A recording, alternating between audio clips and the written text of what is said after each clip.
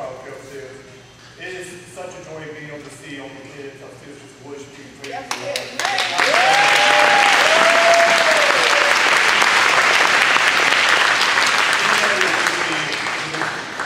We just read in the songs and they just get so into it. During the month of November, we've been practicing 2 songs in particular, My Father's House and Power in the Blood. And I just want to say it's amazing, it's heartwarming to see how passionate they get and how into it they get. And I know it's a joy for all the adult readers out there too.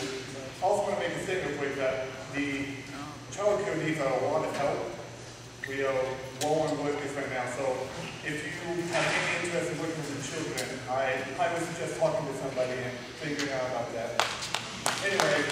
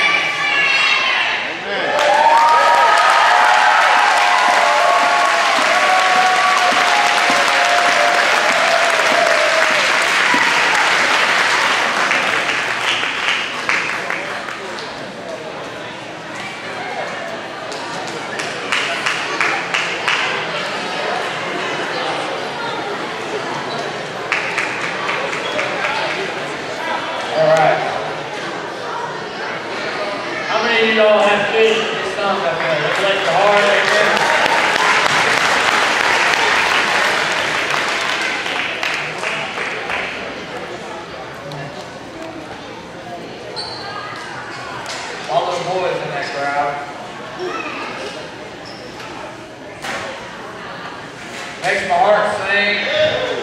Makes me get emotional. Makes me cry. I know what some of them kids would be being raised right now, but what for the grace of God, amen?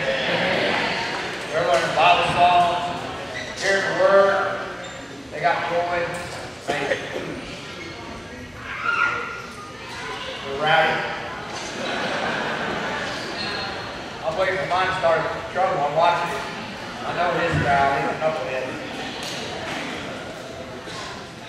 All right. So the title of the sermon is How Can I Be Right with God? The last point we made, first of all, we talked about the wrong type of righteousness, which is the righteousness that comes from the law. Faith in the law.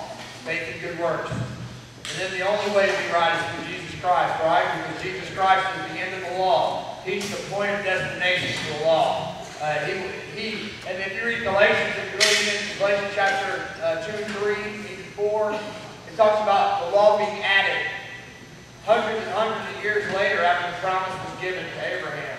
The promise that in your seed all the nations of the world shall be blessed. That's us. We are grafted in. We are the seed of Abraham by faith. With faith, the law was added because of sin. It was added to the promise, but the promise didn't change the promise by faith. So the way we can be right with God is the same way it's always been. Remember? By faith. Faith in God. Faith in what God does. Faith in the works of God and not in the works of man. Your good works can never keep you right with God. Make you right with God. Abraham was saved by faith. Noah was saved by faith. Right? If you read the Old Testament, what they did, if you read Hebrews chapter 11, many people who study the Bible will call it the Hall of Faith. Instead of the Hall of Fame, it's the Hall of Faith. And the Hall of Faith is full of Old Testament saints. People who were saved by faith in the Old Testament. And so, there's one of my favorite life verses, actually, out of Hebrews 11. I'll misquote it a little bit, but it says, Noah, being a righteous man, moved with godly fear, and built an ark to save his family and by judge the world. Noah heard the word of God. Noah had faith in God. Noah, with no boat in sight, would never have a boat, did not even know what a boat was. He moved by faith and he built the boat. And he saved his whole family, 8 people, by faith. If you read Romans chapter 9, verse 30, and Romans chapter 10, verse 17, and you count the times that it says faith, you'll count 13 times. 13 times.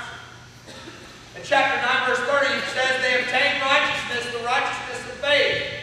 Romans 9:32, seeking righteousness by faith. Romans 9:33, whoever believes in him will not be put to shame. Romans 10:4, whoever believes in him.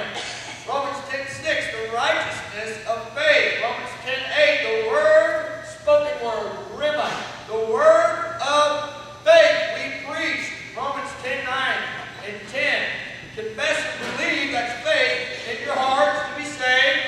With the heart one believes, faith and righteousness. Romans 10:11, whoever believes will not be put to shame. Romans 10:14, how shall they call on him who they have not believed? Faith. Romans 10:16, who has believed our report? Romans 10:17, so faith comes by hearing, and hearing by the word of God. Righteousness comes from faith, people, period. So what does a person have to believe and have faith in to be right? The center and the hinge that the gospel lays on. The foundation. The death, the burial, and the resurrection of Jesus Christ. The death, the burial, and the resurrection of Jesus Christ. There's a lot of different churches. There's a lot of different denominations. There's a lot of different ways people interpret the doctrines of the Bible. I have my own. I believe it's not what does it mean to you. It doesn't matter what it means for you. It's what does it mean. I want to know what it means.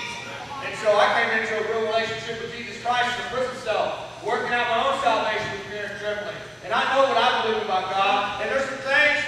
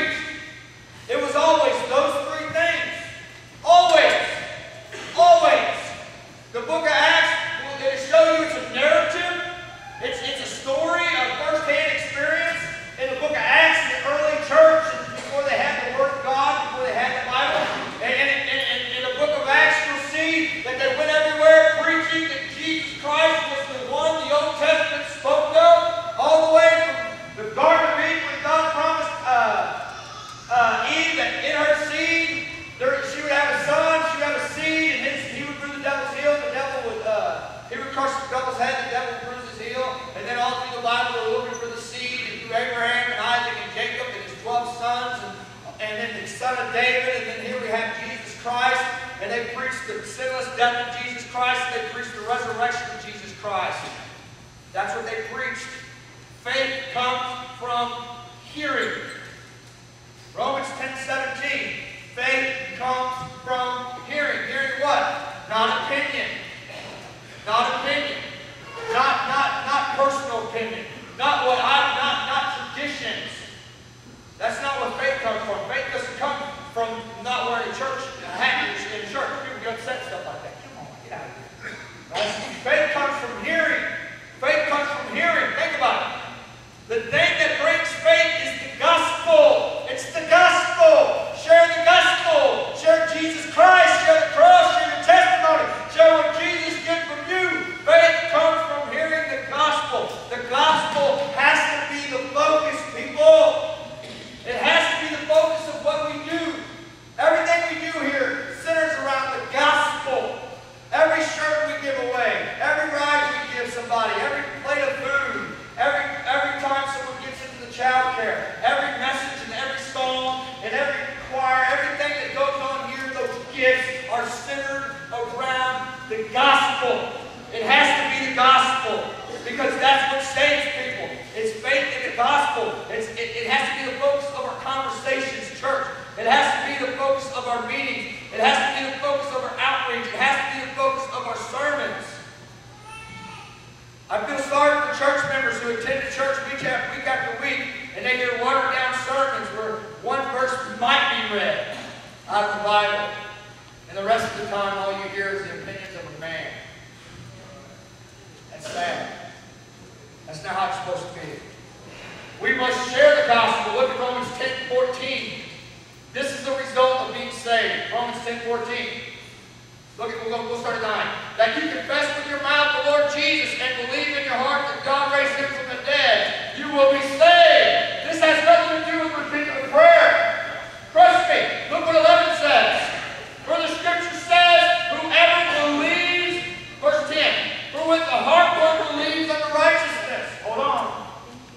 With the heart one believes, faith unto righteousness, and then confession is made unto salvation. Verse 11, whoever calls upon the name of the Lord shall be saved. And then it talks about the result of being saved. Look what it says in verse 14. How shall they call on him whom they have not believed? How shall they believe in him whom they have not heard? How shall they hear without a preacher? Beautiful is the feet of those who carry the good news of the gospel of peace and glad tidings of good things. That's a result of being saved and sharing the gospel. These verses result in a true conversion. If you're a believer, your job is to share the gospel. Your job is to share the gospel. It's not the preacher's job alone. It's the believer's job. It's not the preacher's job. It's the believer's job. It's your job to share the gospel. It's your job to live for Jesus. It's your job to shine your light before men that they may see your good works and glorify your Father who is in heaven. That's a prayer. That's everybody. That's a general statement. Listen to me. That's where confession comes from. Confession, and it goes into sharing the gospel. Preaching the word after you're saved. You don't confess a God you don't believe in, people. An empty prayer can never make you right with God. I can teach a prayer how to pray. Jesus said, many will come to me in that day and say to me, Lord, Lord. Who calls Jesus Lord? It's not Muslims. It's not Buddhists. It's not atheists and pagans and people who practice Hindu and voodoo. Many will say to me that day, Master, Master, Lord, Lord, Savior, Savior. Have I not prophesied in thy name? Preachers going to hell. Have I not done mighty works in your name? People driving vans and serving food and working child care going to hell. Listen to me. There's going to be a lot of people that preach the gospel burning in hell because they never made a right relationship with Jesus Christ.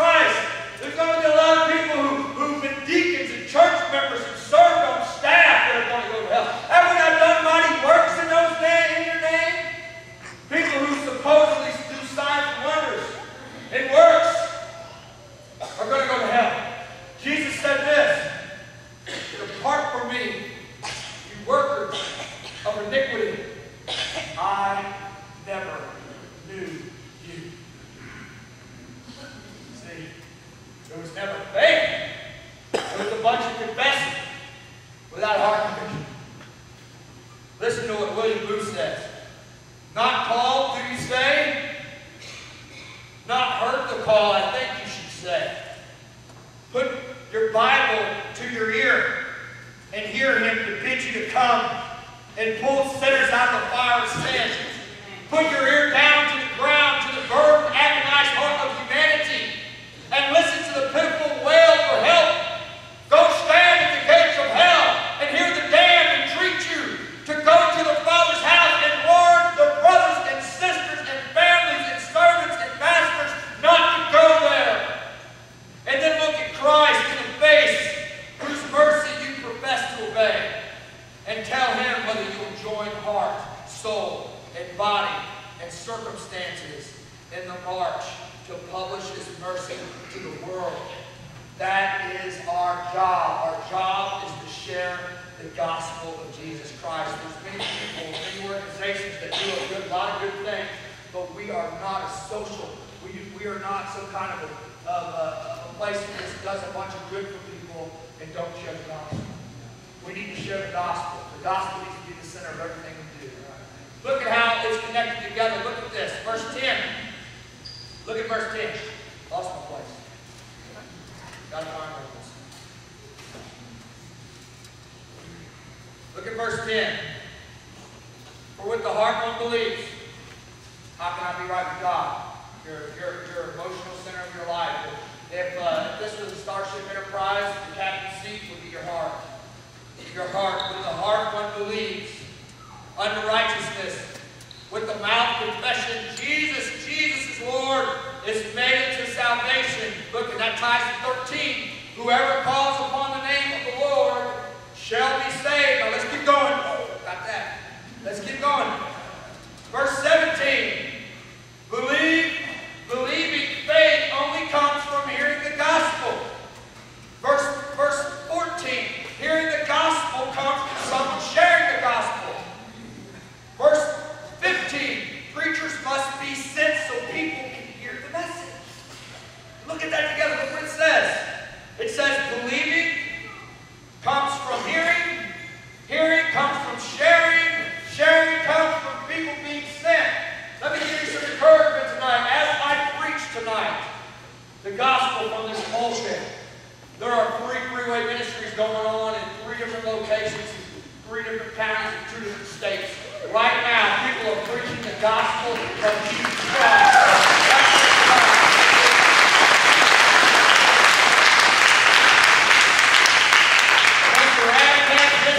Purpose for the gospel. Preaching the gospel.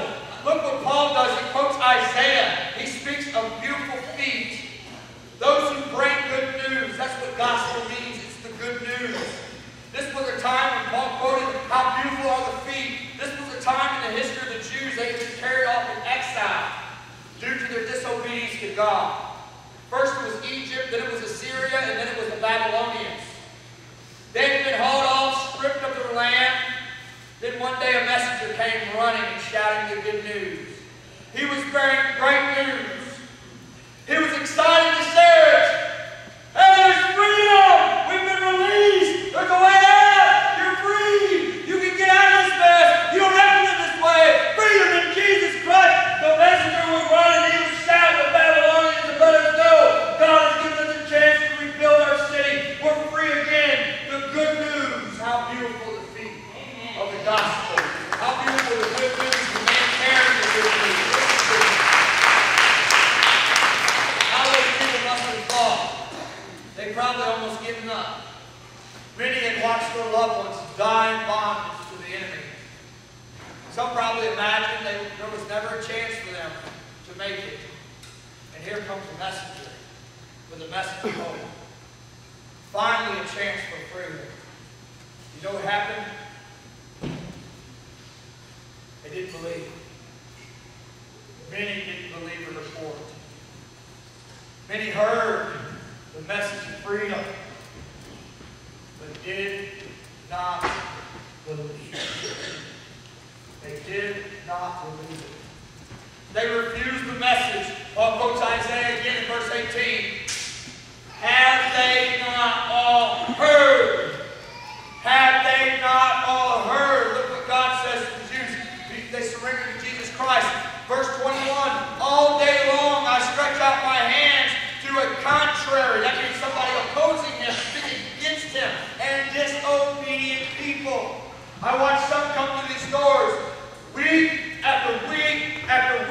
after week, and you hear the gospel message preached. You hear the chants for freedom, and I watch you leave, and I see you on the streets, and I see you on bump shots, and I think to myself, brother, have they not heard? Have they not heard? Have they not heard the message? They've all heard, but they all haven't believed. I know you haven't believed because of the way you live your life. Many hear the message of hope tonight, and God's given me a chance to be the one to preach freedom, to preach hope from the bondage we're living in. Many have watched their loved ones die in addiction and slavery and sin. How many have loved ones die in addiction? Some before this moment have almost given up, some of you. Many want to give up right now. But can I give you some hope?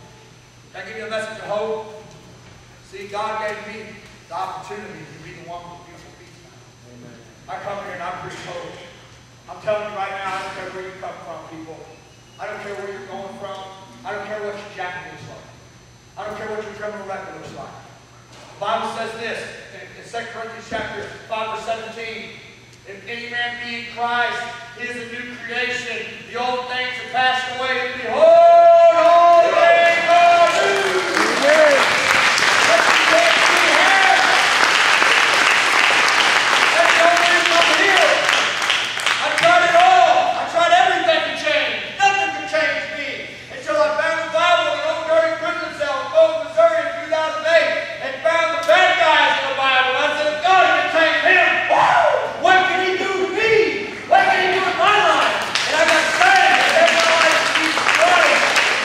And I started off homeless in the city. I started off in a shelter with nothing in my pockets, with no family, with no friends. And people told me there's a lot of things I couldn't do, and I think I've done almost every one of them. Amen. Because of Jesus Christ. If he can do it for me, he can do it for you. Listen to me. Are you hearing me tonight? Do you want to be right with God? It's not about good works. It's not about joining a church. It's not about baptism. It's not about repeating a prayer. It's not about some kind of merit or good works. It's believing the gospel. And if you truly believe the message, you will be saved. The message that the death of a sinless sacrifice by God, the righteous Jesus Christ, verse 9. The fact that he was buried and 3 days later he rose again for me, for you. One day there was a huge crowd watching a famous tightrope walker. He was going across the Niagara Falls in 1860. They say the feet was the trip from one side to the next where that tightrope was tied up, Brother Randy, was 1,000 feet. It says that the history says that it was 160 feet to the bottom of the raging rocky waters. And as this tightrope walker, he walked across the tightrope and he was good. They had crowds everywhere watching the tightrope walker walk. And he do tricks and he do stunts and he was doing it in an easy way, back and forth. And they were like, yeah! He said, do you believe I can do this again? They said, yeah! Do you believe I can carry one of you on my back? Then he said, yeah! So the tightrope walker, he walked to the edge of the tightrope. And he said, well, why don't you get on? Nobody got on.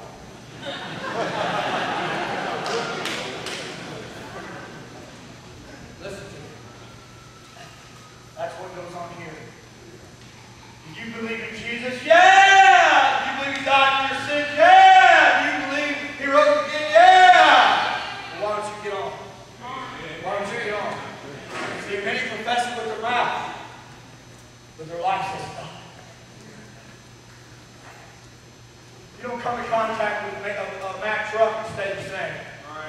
You don't come in contact with Jesus Christ and stay the same. Right. All who come to Christ, old things have passed away, and behold, all things are new. It's real simple, guys.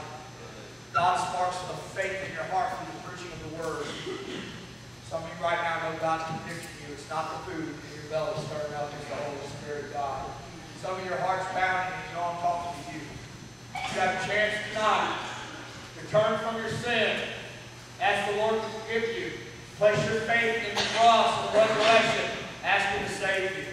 Many in this room need to get right with God tonight. This is your chance. Clarity, Carol Jones, that's your altar right over there. Everybody else has these two. Would you bow your head with me, please? Every head down, every eye closed. I'm going to say a few things and pray for you. Many people confess that they're Christians because they said a prayer because of this chapter. Many confess they're right with God because they repeated Romans 9:13. It has nothing to do with the prayer. Some preacher told them that if they said those words, they'd be saved. That's not the gospel. That's not what the scripture says. The heart is where salvation happens. Romans 10:10. The mouth follows the confession. Do not go to hell behind some empty prayer and praise behind someone else. There's no life change. Don't you dare do that. I'm going to pray for you. Father, I pray, God, that you have your hand on this place as I pray. I pray, God, that you ignite faith in the hearts of those who heard the message. I pray that they would not stiff arm you tonight, that they would not leave here without making that decision. There's many in this place that are hanging on to some prayer they repeated with no life change, with some baptism they had happen to them, some experience they had emotionally. But the Bible doesn't say anything about those things saving you. I pray, God, that that person I'm talking to, that people I'm talking to, whoever it is, God, they would truly come and they would surrender. They would confess you as Lord. They'd make that decision to trust the gospel message. I pray for those in here that, God, are backslidden and have strayed away from you. They're saved, God, they went their own way. They've been living a miserable life. I pray tonight would be the night for them to make business with you, do right things with you, Lord. Get to the altar. Cry out to you. Have somebody pray with them. I pray, God, for those in this room that are just questioning their salvation. They don't know if they're saved. They need somebody to work with them. That they would respond. Find a place at the altar. Get along with you until someone meets them there. Father, I thank you so much for all you do. I pray that you do a work in this place that cannot be explained by man. And we'll give you the glory. In Jesus' name, amen. Would you stand? Stand with you.